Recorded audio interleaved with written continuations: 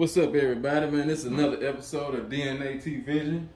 And this morning, I got a good friend of mine stop by, man, to chop it up with me, man. My boy, Willie Hawkins. What's up, baby? What it do? What it do?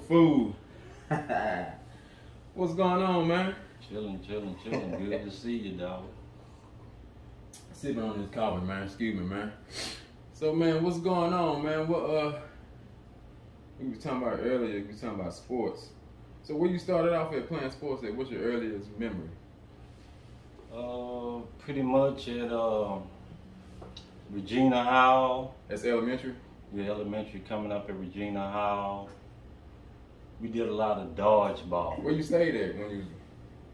I was still in the Payorchi, like right off of Go in the same spot? Yeah, off of 4th Street, over there off of Carly. So how y'all skip Price? We went Regina Howell, Blanchard. Yeah. Oldham, Little Brook, Big Brook. So who you come up playing with? With Byron Solomon and all them? Actually, I came up playing with Roy Brown, Reggie Bache, Poncho, we was all at Regina Hall together. Shannon Norman. We all started off in the Regina Hall. We played a lot of dodgeball. The badminton. So that was at school? That was your school friends? Yeah. Outside of school, who you played? The same people, or it was a little different? Outside of school, Byron Ardmore, Ron Ardmore, Byron Solomon stayed on the next street. Yeah. Then you had Chad Thomas down at the corner over there on Amarillo. Byron had the goal in his backyard, right? We used to go Byron had the goal in his backyard. Yeah. Then you had Reginald and Solid, Anthony Solomon and Solid. They stayed across the street from Byron Solomon. And then we had Chris and William on the back street in the big house with the 2-story brick house. They had the good go. So we pretty much grew up in the neighborhood balling. Salvation Army. YMCA. Come out to Y. So now we at Oldham. You went to Oldham 6, 7, and 8? 6, 7, and 8. Me, you, Robert, Sasha Ray, Tuffy, Gallo, JD, Padilla, D-Ray, all of them, yeah. The whole squad, all them boys, we all came up through. So football was your sport, but did you always, what was your favorite sport, football or basketball? Your favorite sport? See, people don't know that. That's a different question. Basketball. Basketball, your favorite sport. What do you feel you was better at? In your prime, height, weight, in your prime, everything is perfect.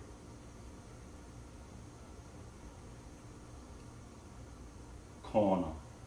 You would be a corner? Now, now that I look back, I should have stayed at corner, but I would say corner. Okay. That's what's up. Even though I was known for playing wide out. Yeah. I had most of my success from cornerback. Okay. So when you started playing football at Oldham, how was that? I didn't know.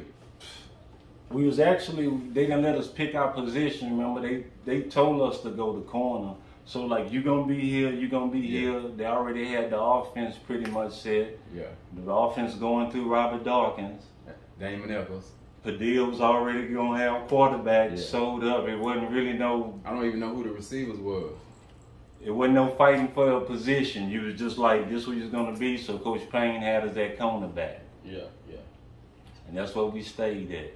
I was at safety. You was at corner. Me and Jim was at safety. You and Tuffy was at cornerback.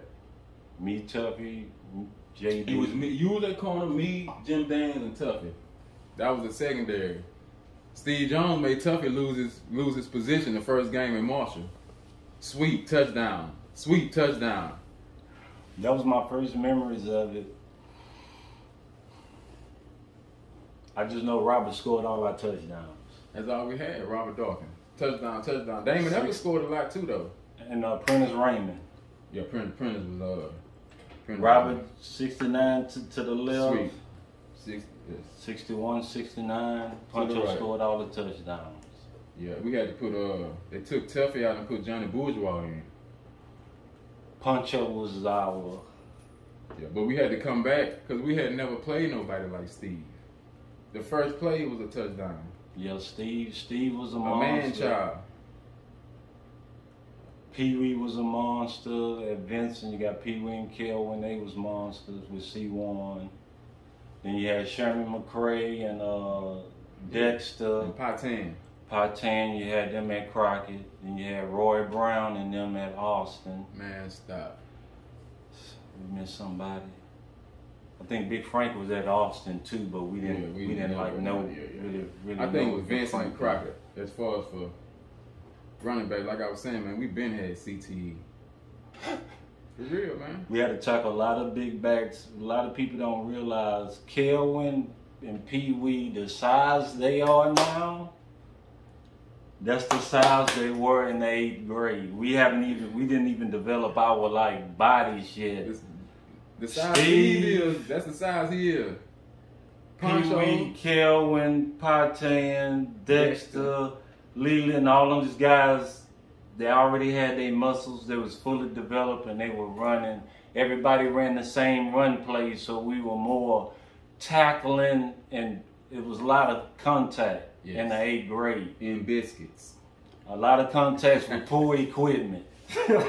Very poor equipment. Very poor equipment. We had the Roger Starbuck with the bar coming down there with the Dexter Heber. With the Rodale chin strap with no pad in there with the two the ear pads that wasn't even thick. It was we had some poor equipment. Yeah, man. So now we going to the 9th grade, man. And how they were?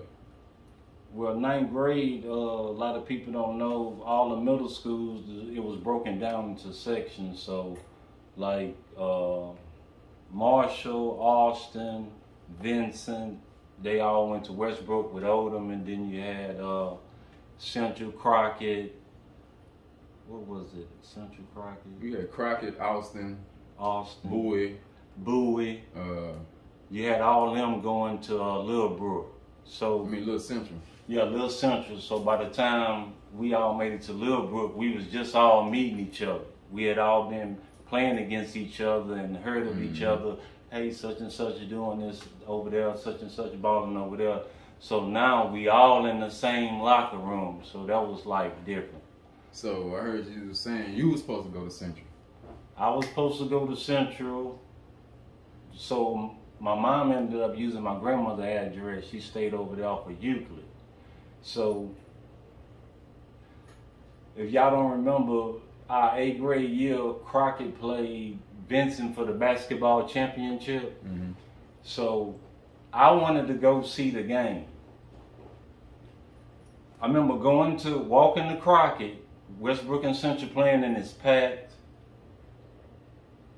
Everybody's there, all the gang members, everybody in Beaumont, they all at that game.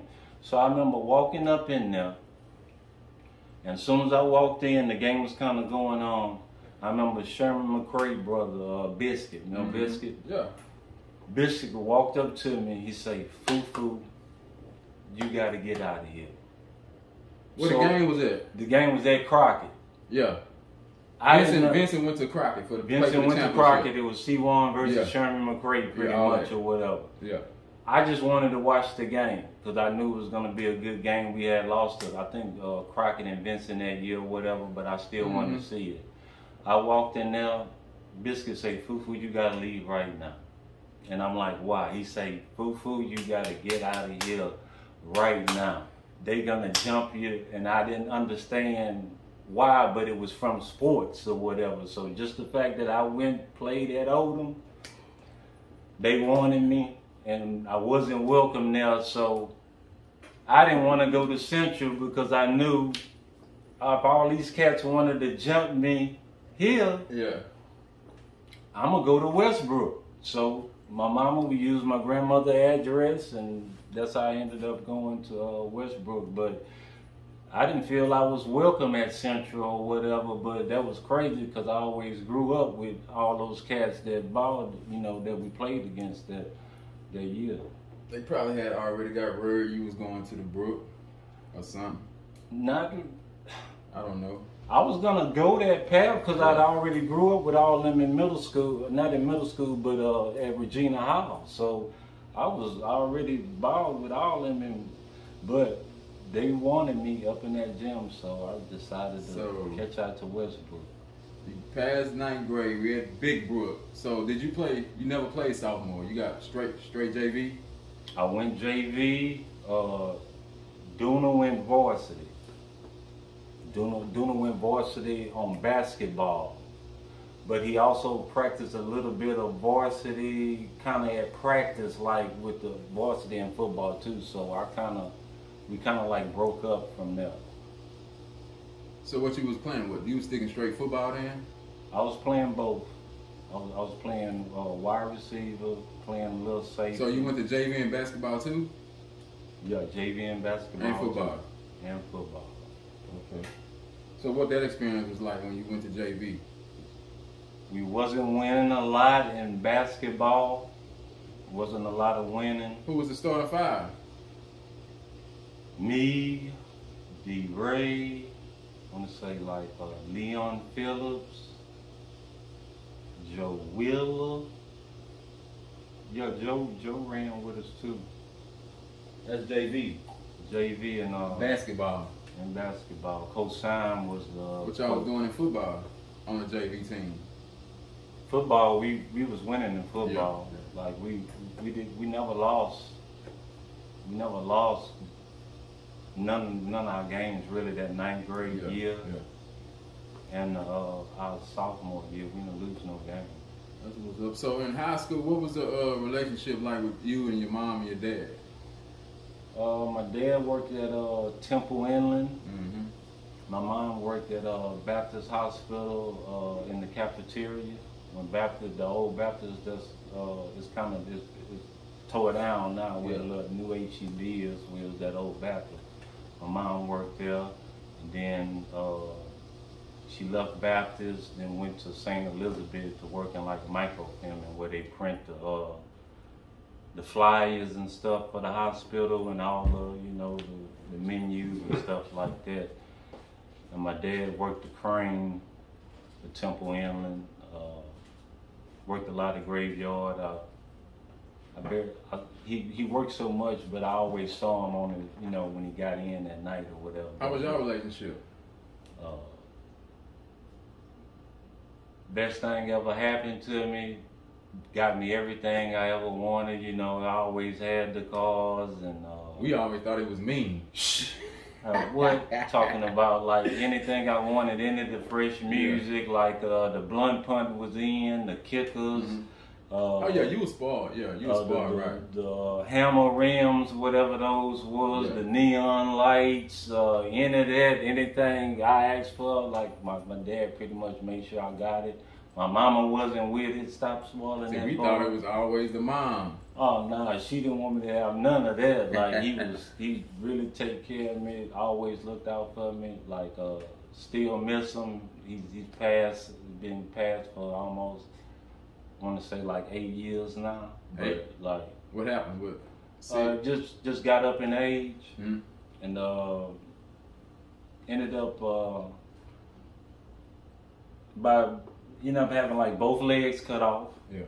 And then like he had a kind of like when you put your circulation cut off in your leg, people don't know like the first thing to go is your feet or one of your limbs or whatever. So he was having poor blood circulation, so that ended up having to be a double amputee and kind of like his left side of his arm paralyzed. So he fought long. That's what ended up making me move back down from Houston to Beaumont once he got sick. And I've kind of been in Beaumont ever since, but yeah, miss my old man. And it's always just been you and your sister, huh? Yeah, me and Tanya. Shout out to my sister. ever since growing up, she always did hair. Everybody know my sister do hair. She's still doing hair. Where? What's the shop? Right there on Magnolia and the freeway, Brown House of Style. Okay. Like she doing hair. She got her own boutique, selling online clothes and just a lot of things for women, different T-shirts and masks and everything. Yeah. So she's just on like some real entrepreneur type stuff right now, doing real good. I'm proud of it. And so how mama doing? How's the tea? Everybody know my mama. Most of her friends know about like Anki or whatever, but my mama doing fine. As she got up, she ended up catching like MS. That's like a multiple sclerosis. Yeah. That's like a nerve damage type deal. Pretty much where it's like, say your brain giving a signal to a part of your body, the message never, make it there or whatever. Yeah. So we've been dealing with that, and in the process of her being diagnosed with that, she ended up losing her sight. But she's still able to function and, move around like a regular person, but it's just that we just been dealing with that as a family. But outside of that, man, things been second half of life, man. You already know, but yeah, Miss Myrtle Hawkins, she's still up and running, still talking crazy, cussing us out, me and Tanya, so she ain't changed from that one bit. So back to the Brook. So now you varsity. That's what we used to always go to Oldham and talk about. Friday Night Lights. Friday Night Lights. What was that like? What was your first game? If you remember. My first game varsity. My first game varsity was my junior year. I was pretty much a rotation player because I had to play behind Howard Antoine, Red Antoine. Then you had Robert Dawkins at the slot. Then you also had Caesar. So you already know the bloodline. You got the Caesar bloodline. You got Puncho running 80, he been 60. On varsity since all his touchdowns 60, 70, 80. So as far as me cracking that lineup my junior year, I was pretty much, they sent in the plays with a rotation receiver, so it's either me and Corey. Was Dannan already the quarterback? Yeah, Dannan the quarterback. Yeah. Darrell, the starting tail. The running back? Yeah, Darrell the tail. You got Steve behind him. You got Big Calvin, Big Frank. You got Big Mooch. Big Calvin. Calvin. Okay, he was still there? You got Big Calvin. You got Red, Howard. Yeah. You got Byron Gallion. Day. You got Day at the other corner. And you got Freddie Thomas at the safety, and you got Twine at the safety. Mooch and LeBlanc at the linebacker. And you got Pretty-Eyed LeBlanc at the linebacker with Big Mooch, and you know. That is. As far as talent on both sides of the ball, I would say that's the most complete team I've been on as far as Westbrook, but it wasn't my senior year. Yeah. But as far as like balance on both sides, like that was the real deal. Did you get some playoff experience that year? I played that year. I came in rotation. I caught my first pass, I want to say against West Orange Stark my junior year, and I actually fumbled. My first catch was a fumble. Yeah. Like I caught a little 57-yard, 57 flat or whatever they'll call it. You run a little 15, turn around, doing a hit you on a little stick or whatever. And I actually ended up fumbling on my first catch on my varsity season. And I didn't play about 4 games after. I was out of the rotation after that because Coach Lewis, you ain't got time for that. You're turning the ball over. So I actually had to reprove myself to Coach Lewis again just to get back into the rotation to, even get in the hub. So now we varsity. Your season, y'all year. Everybody you grew up with Nobody else. Did y'all go undefeated that year? Yeah, we went under. We went 10-0. Won the Beaumont Bowl.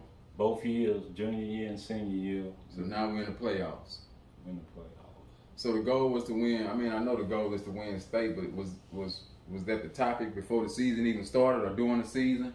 We going all the way? Yeah, because I felt we had the players to run the table to me, and after coming off of that loss, our junior year, we kind of saw everything y'all needed and what? Just saw the intensity of it. Yeah. And saw y'all got a taste of it. We got a taste of it, but we didn't take it that serious because it was like not take it that serious, but after we lost that playoff game my junior year, I wasn't just like sick to my stomach or whatever. I was hurt for the seniors and everything, but I was waiting for my turn, you know what I'm saying? So I couldn't wait to go our senior year. So y'all go y'all senior year. And we'll go down in the playoffs. Who y'all play? We played Aldine Eisenhower.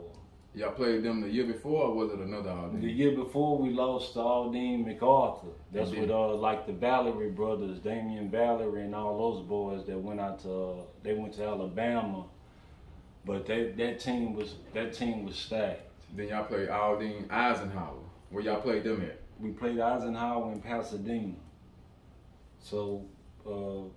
Just the first round, the second round? Just the first round. Okay. We was, I think around then we was ranked 4th. In state? 4th in state. Somewhere around there we was climbing up, but we was up there. I mean, because going into the season we was already touted high, just along with Duna coming in, with James Brown coming into his senior season.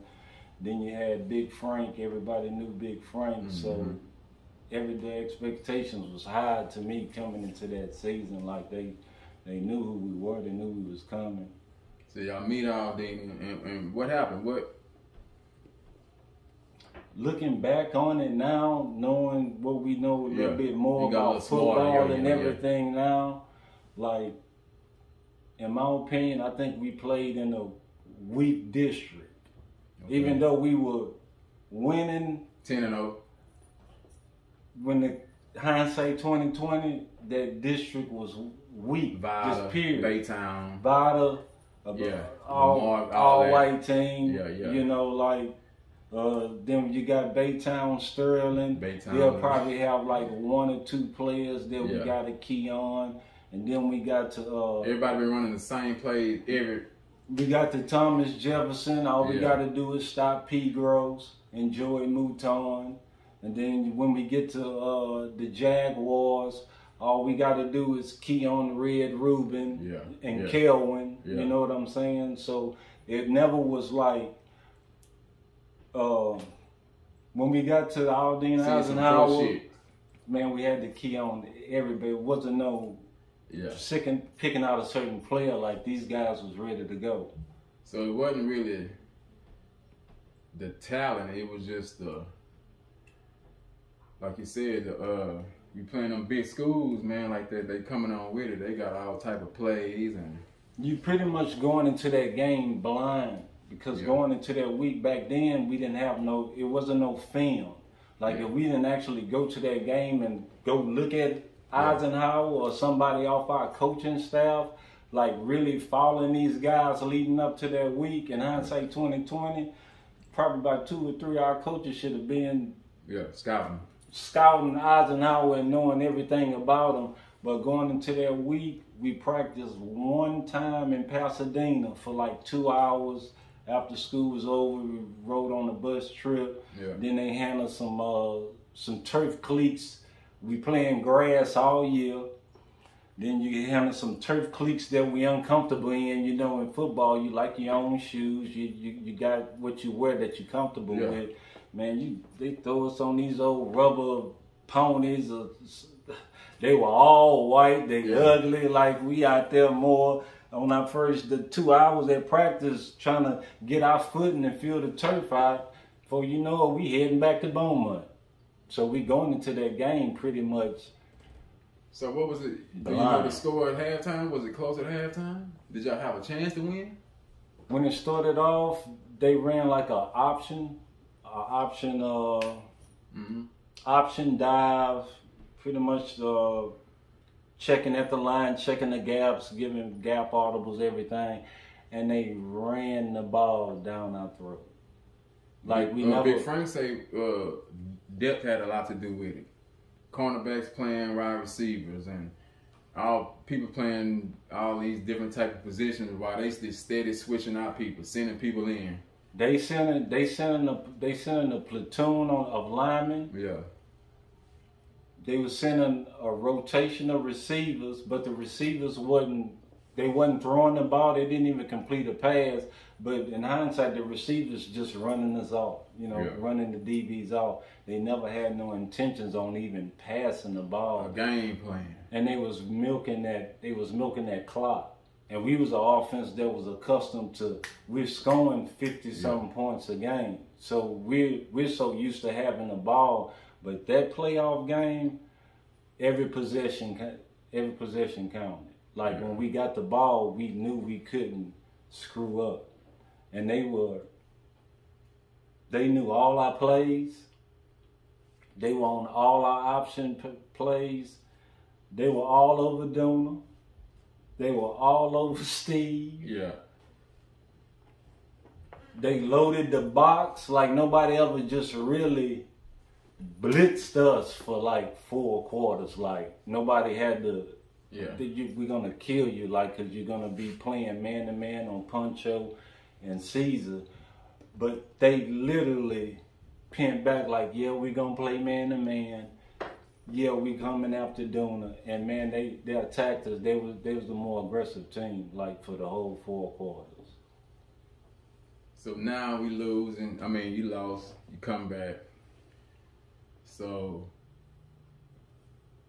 you can go both ways. So was the season had already, basketball already started when y'all, usually basketball started when y'all in the playoff time? Nah, basketball was about a week away. Yeah. About a week away, but if we'd have kept winning, I would have pretty much had to wait to go into like that my senior year in basketball or whatever. So you started in football, that's over, you started in basketball. This your favorite sport. What position you played? Played some point, but mainly off ball, the off guard, the way we had it set up. People know it as the 3 position now, but we pretty much ran like a 3 guard set with Dannan and Omar on the front line, with C1 at the 2 and Tom Reeder running. So who's the starting 5? Well, my senior year, Duna actually was on the basketball team too. So going into my senior year, Duna had already signed a scholarship with Texas. So our starting lineup was actually Duna, C1, and Tom was actually starting, but I started on and off, but we went by a point system. Coach Coleman went by a point system. Whoever had the most points at practice, that's your starting lineup. You don't really care who you are. So most of the time, that starting lineup was actually Duna, C1, Tom, Donnie, and Big Sneed. So about 5 games into the season, I guess Makovic and them talked Duna told Duna he need to focus more on football going into his freshman year, and they thought that like it'd be best that he don't play basketball that season. So Duna actually left about 5 games into the season. We was undefeated at the time, but Duna actually left. I was mad at him. Like, he already know. Like, I felt if Duna was on that team, we'd have easily won that state our senior year, easy in basketball. So I told him he quit. I don't care what nobody. So y'all had a state winning basketball team that year. Yes, we had a state winning basketball team. We lost the game right before state. Yeah, but that year, the team belonged to Big Sneed. Like, he was our best player. Yeah. And he was a what? He was a sophomore. Sophomore coming in, putting in work. Nice and smooth work. Easy does it. Big Sneed is a monster. Like smooth and easy. Like, people was like, man, you know how you want to like score and like beat a man or whatever. It wasn't that kind of team. Like, Donnie, Omar scored all the points. All me and C1 and Tom, and Duna can score too when he was out there, you know, Duna fly with it. But once Duna left, all me, C1 and Tom had to do is play that D. Yeah. 94 feet, full court press. I think I seen something last night where Donnie Courier just got promoted to the head athletic director or something. Donnie, one of the loudest white boys. Bandit. Man, let's back up, man, to Westbrook basketball, man, and Central. Central and Westbrook.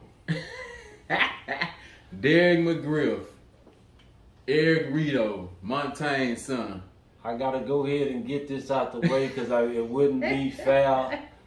And I know I got dunked on. We was there. I was there. We was there, man. I got dunked on my junior year. Did you really? You got dunked on, but did you really just jump too late, or you really got dunked on? Like, you know, it's the same thing, but it's still one of those plays. Oh man, it was ugly. Posterized. I still haven't seen it.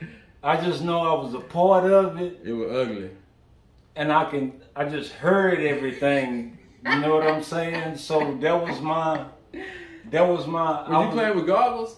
I had my goggles on, I had my football goggles on, because at the time they didn't have contacts or none of that, and I wasn't big on like touching my eyes or whatever. But yeah, I had the goggles on at the time, and what like a lot of people don't know from that, I was supposed to start that game. You know, that's the biggest game of the year. Yeah. So all I wanted to be is in that starting lineup so I can come out on that intro in that starting lineup in the Montaigne Center. And I beat Duna out on points at practice. I had a better practice. And the game before, I had a better game against LaPorte. I hit like 4 threes.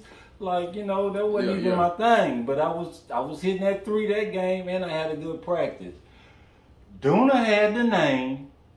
Coach Coleman, he didn't even tell me I wasn't started. I know off of the points from practice. You know you started. I know I'm starting. That's how it's been going. Man, we get to the intro of the game, and Coach Coleman say, Duna, you starting, and don't look my way. He know he out of line. So from that point on, I'm pouting the whole game. I'm not even connected to the game. Like, I'm not saying I wish we lose, but I was disconnected from that game. Like, nah, man. So we playing Eric Rito, McGriff, all them boys. They beating us. It's a back and forth game. Boy, McGriff could go, boy. Yeah, it's Al.J. Foreman, K-Rod, Mike Lewis, but me, that boy Calvin Bourgeois for Central was nice and smooth. Man, all them boys out there, Central got a squad that year. They really did. I'm not gonna lie.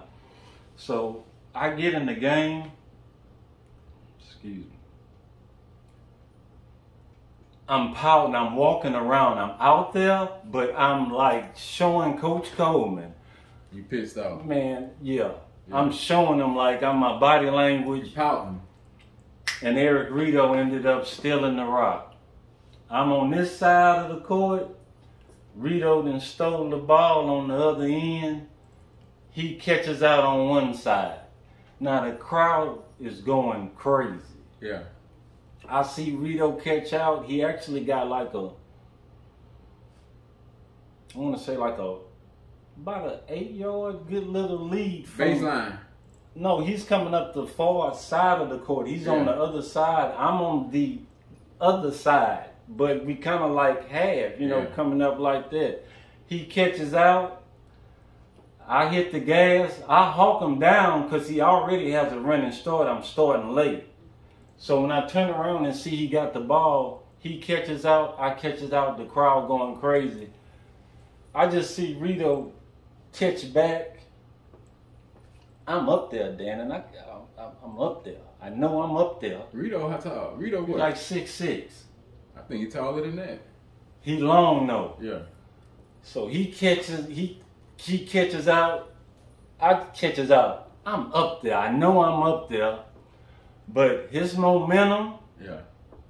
6'6" frame. His arms. I get to the ball. He goes back with it. I go to grab him or like give him some type of. It didn't work. I just know his momentum carried me, and I just hear a boom noise. I fall into the cushion, fall on the ground. Ugly. I just hear the crowd going crazy.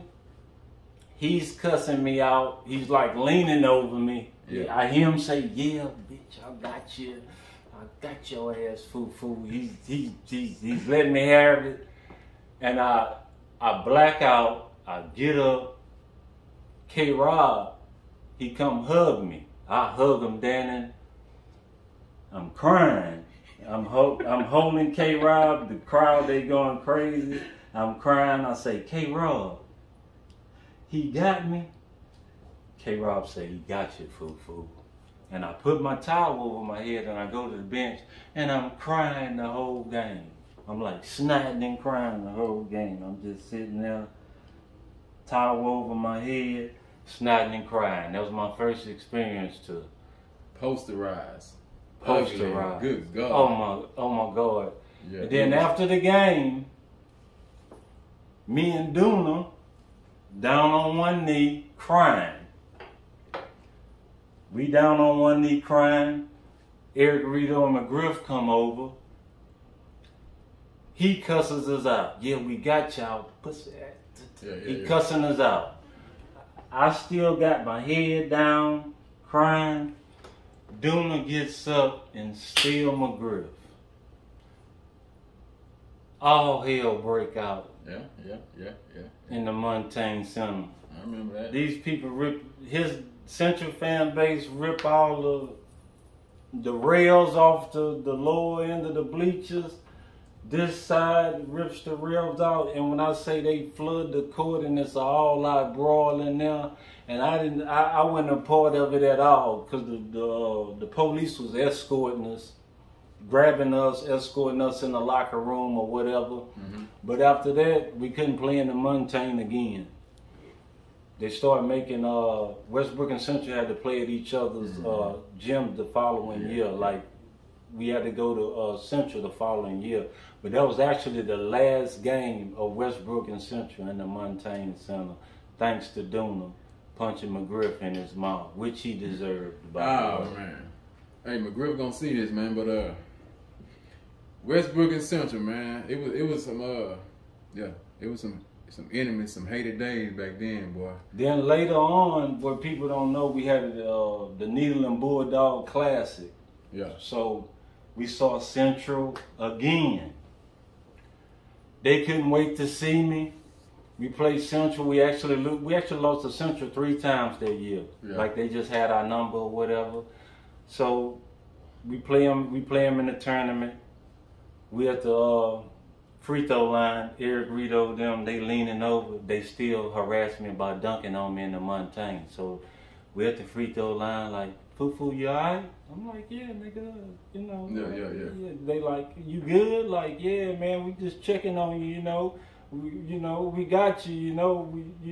How you holding up?" The whole game, they just steady picking with me the whole game. Yeah. So that just fueled me to hate them even more going into my senior season. But yeah, they got their heads up, and it hurted me because they already hated me at Central. Yeah. So when they got that dunk on me, I bet it just made their day.